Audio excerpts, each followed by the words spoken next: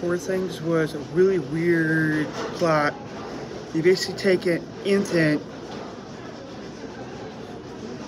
a baby's brain, and put it into the mother's brain. Same guy who played the Green Goblin and Spider-Man's in this movie. The main actress did produce and act in the movie. The guy who played Hulk in the Avengers is in this movie. It was just an overall weird movie, but it was an actual good movie too. I liked it. I liked the plot. A lot of people went and saw this movie today and they didn't know what they really were getting into. It did win some Golden Globe things. It's up for Academy Awards. I think it's a decent movie. I think it's a cool concept and science and weird stuff. I think it's just a weird, all-around weird movie, but I think it was really good, and I think there is, I would recommend seeing it at theaters, but, you should,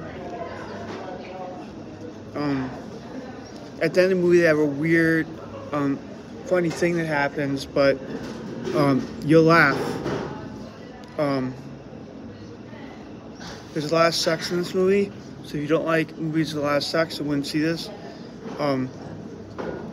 There's not much swearing in this movie. There's a little bit, but the reason why it's rated R is because of the sex. Other than that, it's the acting is great. The scenery is great. The special effects is great. The back in the day cars are cool to see. Overall, this is a pretty decent movie. It's a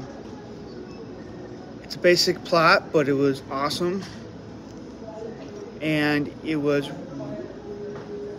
overall just, like I said, a weird movie, but it hasn't really been done before. Other than Frankenstein, I do recommend watching it and paying the money. I hope it does win Best Picture because it was a really all-around movie. I rate it 4 out of 5 stars. Yeah. This is Ryan Cameron, Words of Wisdom.